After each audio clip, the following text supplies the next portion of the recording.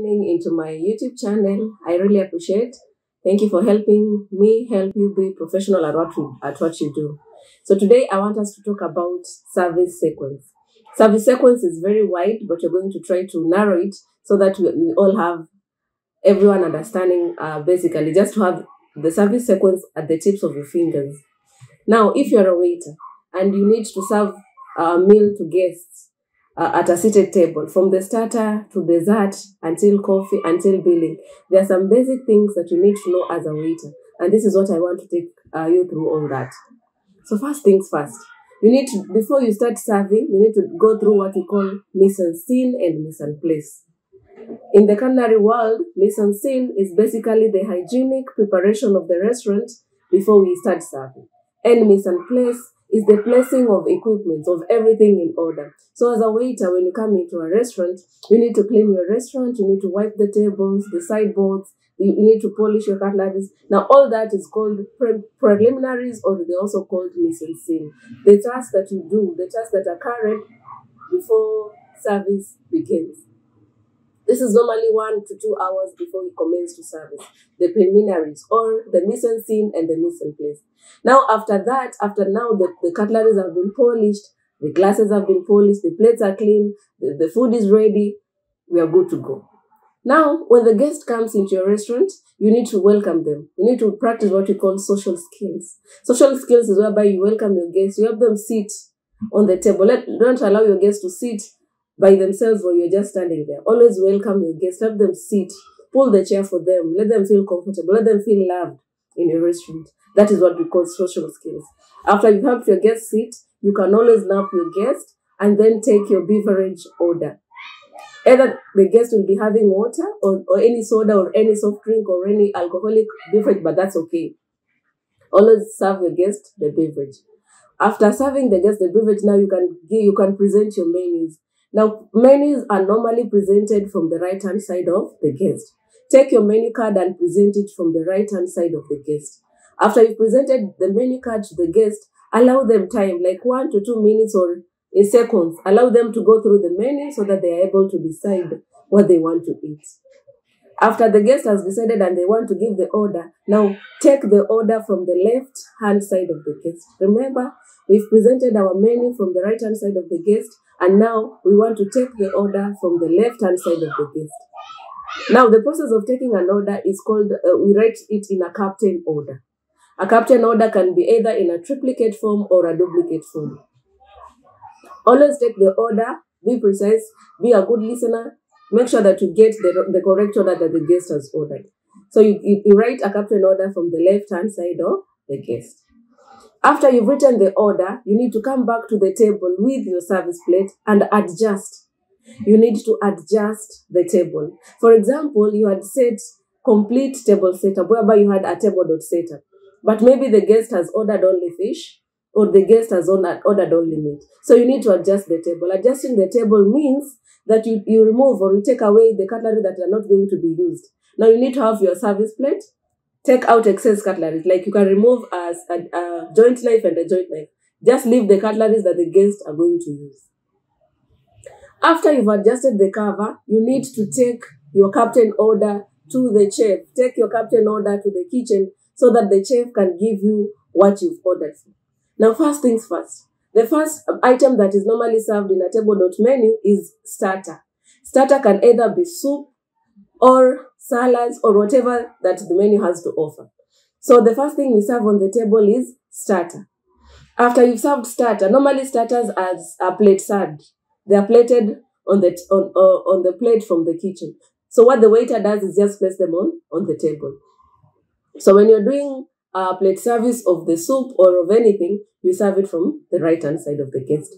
So after you've served the starter, the guest has consumed the starter, and you've done clearance, the next thing you do is serve what? The main course. Now the main course is, you have to have 3 food items. Normally it's protein, starch, and vegetables. Of course, when you're placing your food on the table, the protein has to be on the 6 o'clock, the starch has to be on the 12 o'clock, and the vegetables can be on any side.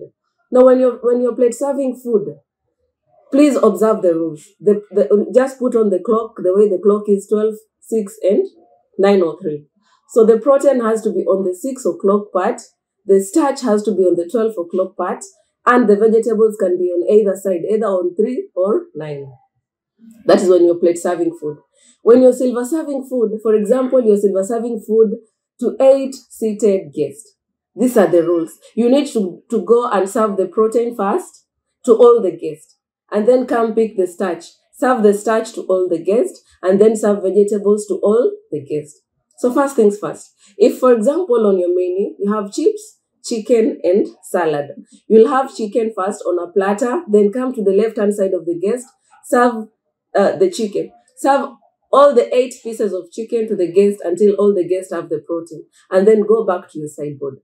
Pick the starch. Serve the starch to all the 8 guests until the host has been served, and then finally finish up with the vegetables, and if there's any sauce, you can serve the sauce. Allow guests to have their main course. After the guests have had their main course, now you can serve what you call dessert. Dessert can be anything. It can be ice cream, it can be cake with chocolate sauce, it can be fruit salad, whatever the guest has decided. But before we go to dessert, after the guests have eaten the main course, you need to clear the joint plates. After you've cleared the joint plates, you need to clear what? The side plates.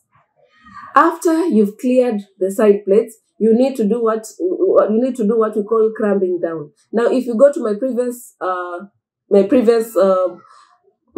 videos, you'll notice that I taught you how to clear joint plates. On my previous videos, I taught you how to clear side plates, and on my previous videos, I've taught you how to do what we call crumbing down. So once the guests have had their main course, you need to clear what? The joint plates. After clearing the joint plates, you need to clear the side plates. After clearing the side plates, you need to do what we call crumbing down. If you're not conversant with the three types of clearance, please kindly go back to my YouTube channels in the previous sessions and learn step by step on how to do those.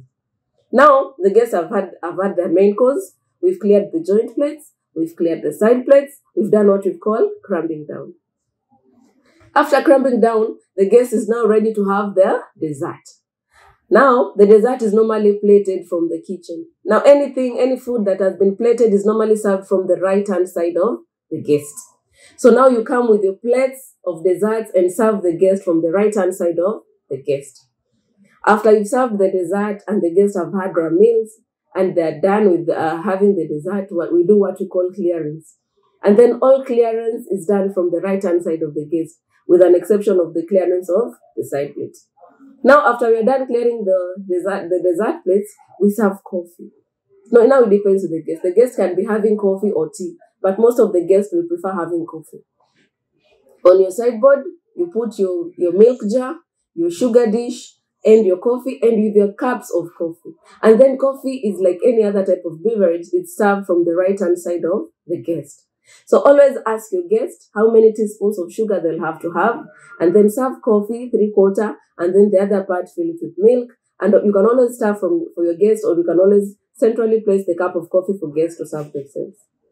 Now, not the word while the customer are having their coffee, you can always do what you can write the bill. Don't wait until the customer is done eating their meal and then now you start rushing up and down writing the bill. While the customer is having the humble time taking coffee, kindly prepare the bill. After you're done preparing the bill, take your side plate. The part that is written, put it down, and the part that is blank with nothing written on it, put it up and fold it a little bit. Fold the bill a little bit and then centrally place the bill, or you can give the bill to the host. So don't wait until the guest is done taking coffee when you rush up and down, or the guest is done eating and he has actually asked for the bill. Now, while the customer is having the coffee is normally the last item. You can always have the bill ready. Now, that is what we call the service sequence. We've done starter, we've done main course, we've done dessert, we've done coffee, and we've billed the guest. Now, social skills is also still tested here. When the customer is done having meals, they have paid for the bills, and now they want to go away from the restaurant, they want to go out. Please always remember that just the same way you help them sit, you can always help them stand up. You can help them carry their handbags, like you can pick the handbags, you can help them pick the coats, and you see the guest out. Now, when you're seeing the guest out, let me give you a tip. Always ask the guest, how was my service? Did you enjoy the service? Did you enjoy the food? Did you enjoy the ambience of the restaurant? How was it? Always have feedback from your guest. Did you enjoy the music? Or do you have any complaints? Was everything okay? That is how we test on your social skills. Let the guest give you feedback. It is very important for your marketing purposes. It is very important so that you know to correct, where to you have thumbs up or where to you went wrong. So always remember to get feedbacks from your guest about everything, about the food, about yourself. Let the guest tell you that you did a good service or no, you were slow. And please, when the guest tell you that your service was not good, do not get mad. Just take it positively and improve on yourself. Remember, at the end of the day, we want to be professional waitress. We want to be professional waiters. After the guest is, you've seen your guest out, they have given you the feedback and maybe the tip. I don't know the types of guests you're going to get, but if you have a tip, that's bravo for you. If you don't have, it's okay.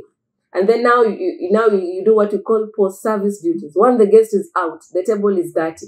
You need to change the linen into clean linen. You need to do the final clearance of the restaurant. Change the linen.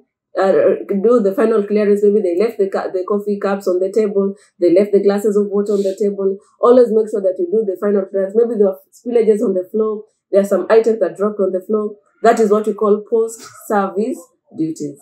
Now, for this and more of information about professional waiter, service sequence, subscribe into my YouTube channel. Let me help you be professional at what you do. Thank you. See you soon. Cheers.